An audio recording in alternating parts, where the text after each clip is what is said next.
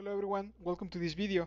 Today I'm going to show you how to use one very useful tool for policy generation in AWS.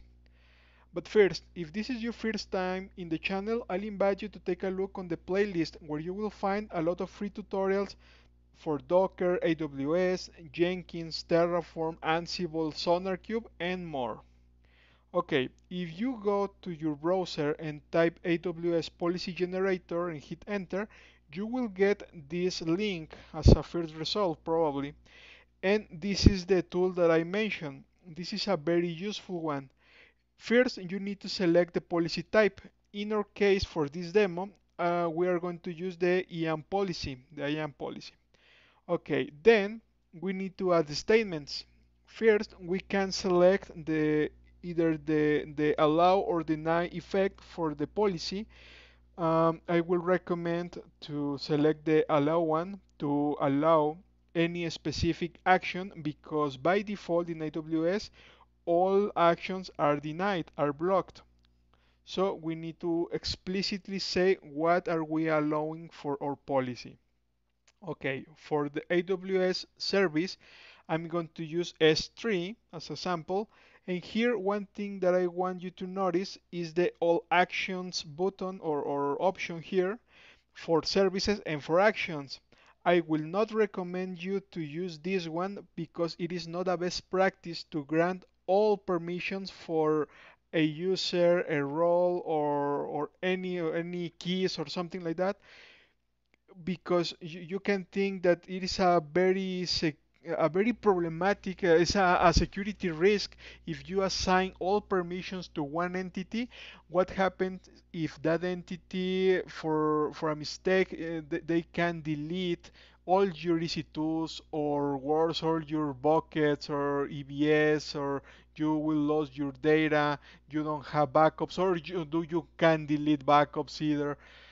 That's a very problematic thing. So I will recommend you not to use the star or the all actions on any policy. Then for this we need to select the actions. Now I'm going to create a policy to read and write buckets and objects, but not for creation and not for delete.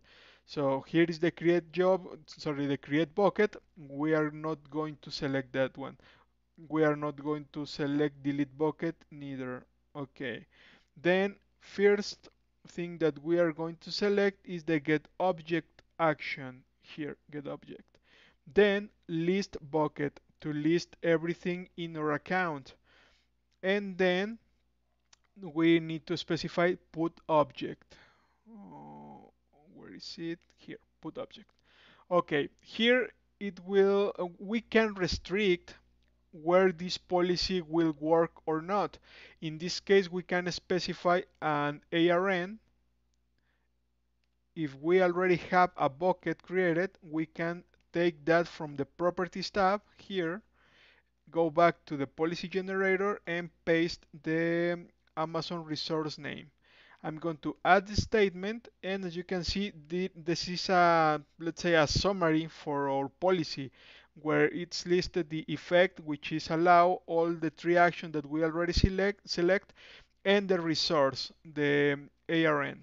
Okay, but well, I can generate the policy right away. As you can see, here is a JSON document.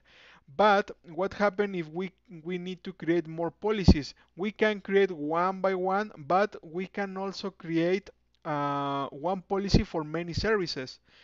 In this case, I can change the service to, let's say, EC2. Also select the actions. I'm going to select some random actions, cancel something, copy image, copy snapshot, create fleet. Okay, then I'm going to let this for all EC2s, and I can add this statement. And as you can see here, it added a new one. This is a difference between the S3 policy and the EC2 one, because in the S3 we are actually specifying a resource to only affect one bucket, but in the EC2 we are specifying the star or the asterisk to affect all the EC2s. This can be very useful if you have, let's say, an admin keys where you need to specify this policy, and these keys will be able to manage all your EC2 fleets.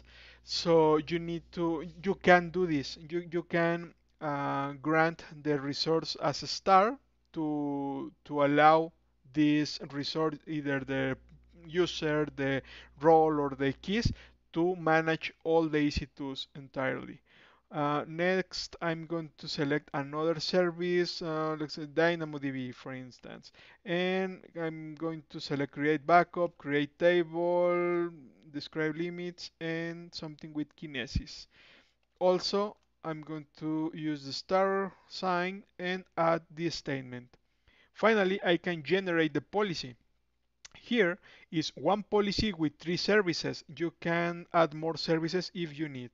Here the first one is the stream. Here in the actions you will see the service name, S3 colon, and the action.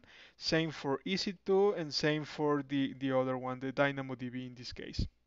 Then you can copy right away the JSON document and put it where you need it. This is the very easiest way to generate AWS policies that I found until this moment.